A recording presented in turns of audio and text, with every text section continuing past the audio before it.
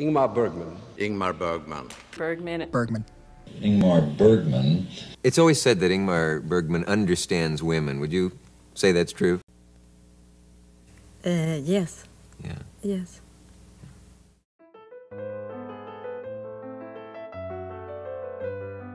Ingmar Bergman is one of the most gifted filmmakers of the 20th century, and although he's become somewhat of an unknown to modern American audiences, is responsible for influencing some of the medium's biggest names. For the uninitiated, watching one of his films can sometimes be a bit arduous, akin to, as one of my former professors claimed, watching paint dry. Yet, whenever I watch one of his pictures, I'm filled with a burning passion for film, art, and life itself. So, in an attempt to honor his legacy and impact on my own life, I've decided to revisit one of his so-called lesser works, a film that has haunted me since I first watched it nearly 10 years ago, Hour of the Wolf.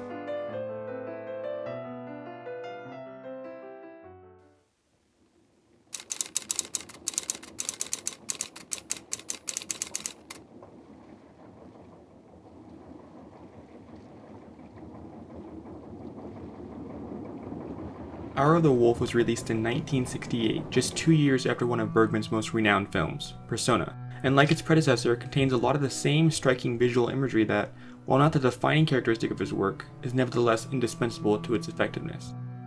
In fact, some of the strongest impressions left by this film have more to do with its haunting shots than its dialogue. Particularly appalling is Johann's murder of a young child, the violence of which is shocking enough to linger in the mind long after the film ends.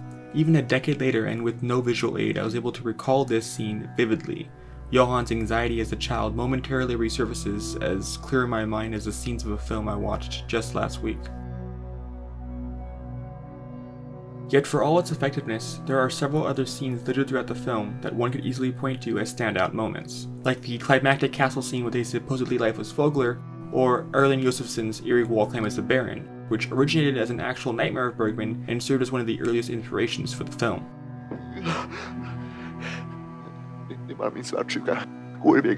In many ways, rather than simply being a failed follow-up to Persona, these terrifying images underline just why Hour of the Wolf is a quintessential Bergman film. A lot of how Bergman approached film was in fact shaped by his intensely personal relationship with images, both conscious and unconscious. In his essay Film Has Nothing to Do with Literature, Bergman described his conception of a film as beginning with, quote, something vague. It can be a few bars of music, a shaft of light across the street. These are split-second impressions that disappear as quickly as they come, yet leave behind a mood, like pleasant dreams. It is a mental state, not an actual story, but one abounding in fertile assumptions and images. With this in mind, one should view any of Bergman's original concepts as simple expressions of his most inward emotions and natural artistic sensibilities, which is to say that any of his completed films are actualized versions of whatever his mental state is during the time of writing and production. To suggest that Bergman's films are intensely personal is in no way groundbreaking, of course. However, it is important to consider when examining his films. All of his most influential works, Wild Strawberries, Through a Glass Darkly, Persona, Cries and Whispers, Fanny and Alexander, among others, display some degree of personal intimacy with the subject, and many of them were written during times of duress for the filmmaker. Furthermore, while Bergman's filmography is very expansive, and he was never shy about delving into many difficult topics, he often covered familiar territory in these films, meaning you can generally expect to see one of these three themes: identity, isolation, or regret. Although it is admittedly quite different when compared with these other films, Hour of the Wolf is perfectly direct about its efforts to tackle these same concepts. In this case, it is identity and isolation which factor most heavily in the narrative. Throughout the film, Johann is struggling to understand who he really is. The seemingly peaceful domestic life established in the early moments belie his lingering fantasies about former lover Veronica and the deeply troubling images that haunt him at night. While the nightmarish images are what edge this film toward horror, it is the conflict of the competing romantic desires that largely drives Johann's development. And ultimately, this inability to command his own life is what proves to be Johann's downfall, the humiliation he experiences as a result of this feebleness actually proving to be one of the most unsettling moments of the film.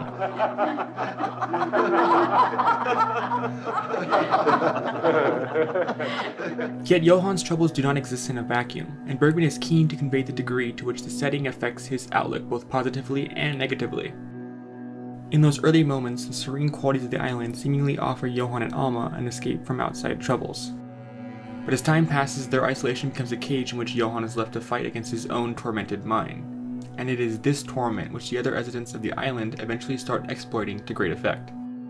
Even as the couple's life becomes more frequently intruded upon, a pattern that, on the surface, would seem to disrupt any sense of isolation, Johann retreats further into his own mind, and we soon realize that it is Johann's fear of others, which Alma notes at the beginning, that pulls him away from his true self. As psychiatrist Barbara Young put it, Hour of the Wolf, much like Persona, is about, quote, the disintegration of a personality. But while it's rather easy to look at those examples and differentiate Hour of the Wolf by its tone, it would be a disservice to view it as genre experimentation cloaked in Bergman's cinematic language.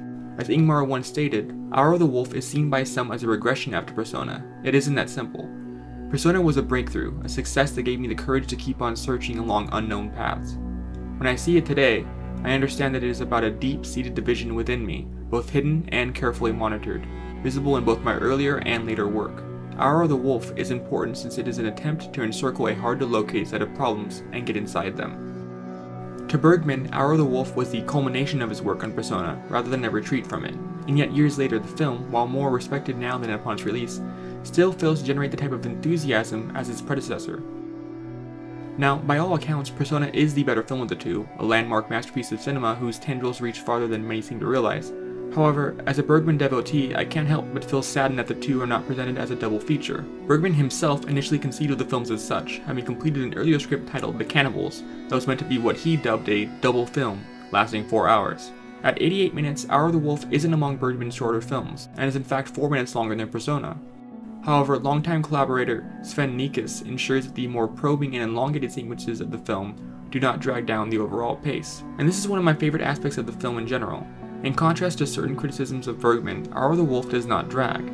Instead, it pushes ever forward in search of answers. But, like most of his work, the answers never fully come. While Persona was noted as having vampiric undertones, Hour of the Wolf is much less subtle. The devious actions of the film's strange supernatural figures are very much real within the context of the film, and yet they still seem to speak towards some broader view of humanity or perhaps society. Some have suggested that Bergman's difficult and sometimes traumatic childhood is perhaps the key to understanding this symbolism, and the filmmaker's extensive work on the subject does lend a lot of credence to this notion. But irregardless of interpretation, the overall sentiment I gather from the film is that the darkest nightmares come from within. And when you look at Alma's character specifically, that notion does seem to hold up. The film concludes with her breaking the fourth wall for a second time, openly considering how she became like Johann over the years, and questioning whether this change is what made her able to see the so-called ghosts. Additionally, Bergman, in describing the title, noted that it was the hour when the sleepless are haunted by their worst anguish, and was also reported as having said that completing the film freed him from his own Hour of the Wolf. Whether you subscribe to this theory or not, however, it's clear that Hour of the Wolf, just like any of Bergman's other great films, has a lot to say, and rather than be swallowed up by the legacy of Persona, I truly believe it should be upheld as one of his finer works. At this point, I've seen nearly 20 films from Bergman, from his most renowned to his more obscure, yet Hour of the Wolf stands out as having provided some of the most lasting imagery of his entire career. The fact that it's taken time for people to properly appreciate it is a travesty, but fortunately the Criterion Collection did include the film in their beautiful 39-film box set of the filmmaker, and I think that's a great step towards recognizing its place in his filmography. Admittedly, it's not the first film I'd recommend for newcomers to Bergman, nor is it absolutely essential, but if you're looking for thoughtful, engaging cinema with a flair for the macabre, look no further. Hour of the Wolf is pure brilliance.